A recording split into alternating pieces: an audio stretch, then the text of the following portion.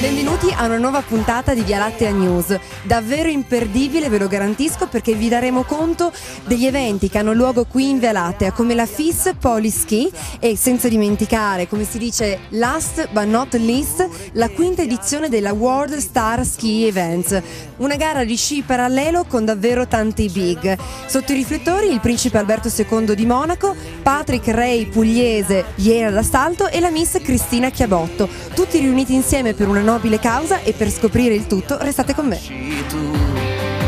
La Via Lattea è un'emozione, sempre in cima ai sogni tuoi.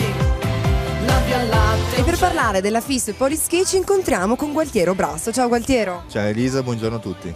Questa è una gara, un campionato mondiale dedicato appunto alle forze dell'ordine di polizia. Sì, esattamente, a tutti i corpi militari, italiani e stranieri. Infatti qui abbiamo una buonissima rappresentanza dei carabinieri, del corpo forestale, della guardia di finanza, eccetera eccetera, nonché moltissimi altri atleti provenienti dalle due valli qua vicino, tutto Piemonte, anche molti stranieri, perché abbiamo 8 nazioni rappresentate. Le più lontane arrivano dal Sud America, ci sono brasiliani e argentini, nonché inglesi, belgi, francesi, anche un georgiano abbiamo. Da tutto il mondo. Quanti sono più o meno i partecipanti? I partecipanti, gli iscritti sono 140 nelle 2 giornate di gara, quindi 140 oggi e 140 domani, come una qualsiasi gara FIS internazionale. Tra l'altro questa pista sulla quale si disputa questa gara, la Kandar Giovanni Agnelli, se non erro,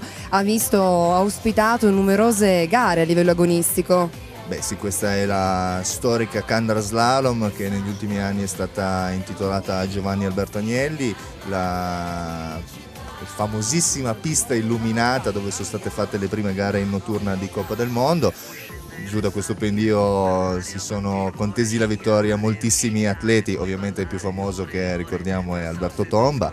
Sono stati raccolti importanti successi italiani, come nei mondiali 97 lo slalom di Deborah Compagnoni, e in particolare che questa manifestazione nel 2005 qua a Sestriere è stato vinto lo slalom delle Fispolis da Herbst, che poi l'anno successivo ha vinto la medaglia d'argento, se non vado errato, all'edizione dei Giochi Olimpici Invernali di Torino 2006. Quindi insomma anche in questa manifestazione, a questa manifestazione partecipano atleti che poi sfonderanno nel circo bianco e anche in Coppa del Mondo. Sì.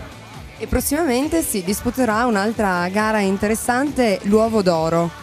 Sì, la stagione oramai è in via di conclusione, quindi l'atto conclusivo di ogni inverno qua in VIALATTEA è la gara dell'Uovo d'Oro, è una gara promozionale aperta a tutte le categorie fisi, dai baby sprint fino agli allievi. È stata aperta anche alle categorie di snowboard nell'ultima stagione.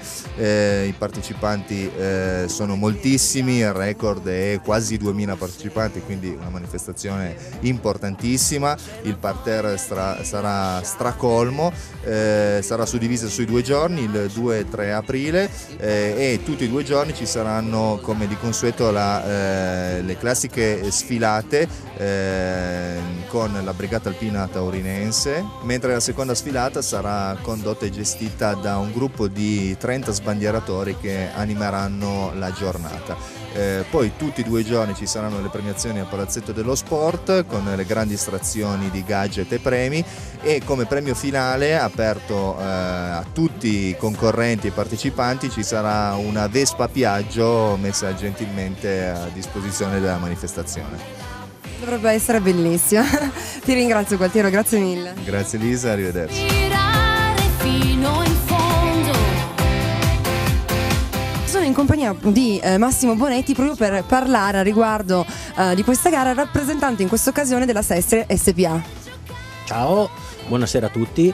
Allora, questa è una gara di beneficenza, appunto come dicevi tu, ed è organizzata dallo Star Team di Monte Carlo sotto il patrocinio di Sua Altezza Serenissima il Principe Alberto di Monaco, che è venuto a Sestriere ed in VIALATTEA per beneficenza, quindi i VIP nella VIALATTEA per beneficenza.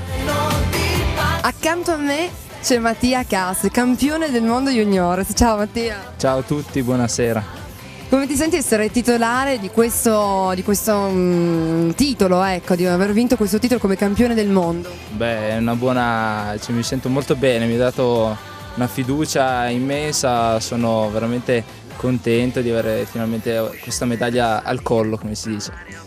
Tra l'altro in questa occasione tu sei membro dello Star Team e gareggerai con Alberto di Monaco, con il principe Alberto di Monaco, e sarà un grande onore e vedremo come andrà. Tra i grandi atleti, ecco Camilla Alfieri. Ciao Camilla. Salve a tutti.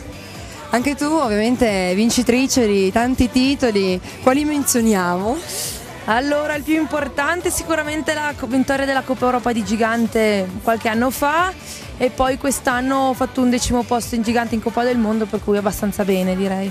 E invece in questa occasione, per un'occasione di beneficenza, benefica, con chi sei in accoppiata? Con Riccardo Patrese, che mi hanno detto essere molto competitivo, per cui penso che dovrò impegnarmi per non farlo perdere, per non sfigurare. Benissimo, anche a te in bocca al lupo allora. Grazie. E in accoppiata con Camilla Alfieri, ecco a voi Riccardo Patrese. Ciao Riccardo. Ciao a tutti, ciao. Tu sei il recordman per numero di gare in Formula 1. Ero, perché adesso mi ha battuto Barrichello, però insomma sono sempre un buon secondo, ho fatto 256 Gran Premi, 17 anni di Formula 1, quindi un po' di esperienza l'ho accumulata. Ma anche bravissimo sciatore. Ho sciato sin da quando avevo 5 anni, per cui lo sci mi viene abbastanza naturale, sì. Quindi siamo pronti per la gara.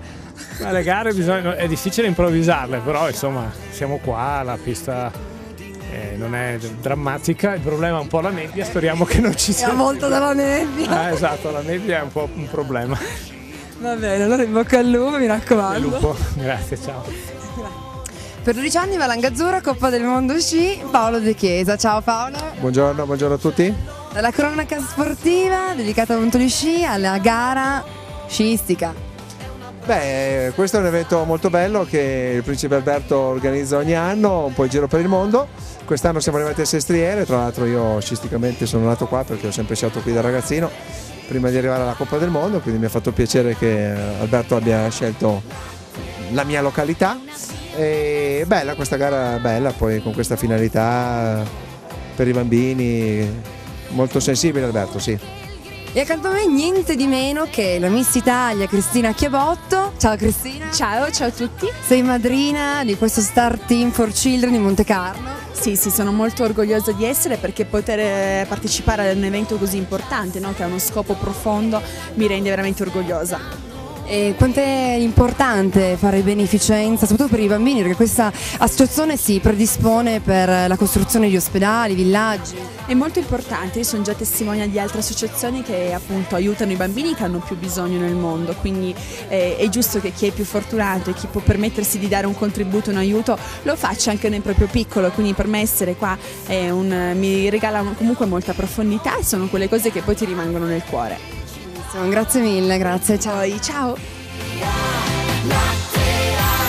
Puoi scendere, salire, buttare avanti il cuore, sciare, risciare, poi ballare ore e ore fra Saus e Dulce Clavier. Beh, cerchiamo di fare tutto possibile per questa associazione AMAD che il Star Team aiuta da sempre. Ci sono diversi programmi per i bambini attraverso il mondo e penso che una buona idea e una buona... Usare lo sport per aiutare i bambini bisognosi nel mondo. Il sport se per fare bene, per dare un po' di aiuto ai più uniti serve bene. Grazie mille, grazie. Ed è questo parterre in cui presenziano molti VIP e altrettanti atleti che continuano a scendere dalla pista alle mie spalle. Io vi saluto e vi rinnovo l'appuntamento alla prossima puntata, ma ovviamente sulle piste della Via Lattea.